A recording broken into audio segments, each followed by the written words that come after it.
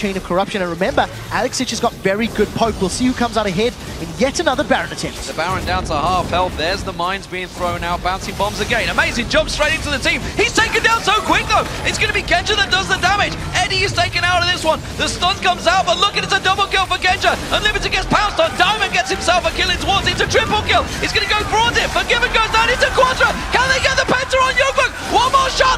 It's a Pentakill for Genja.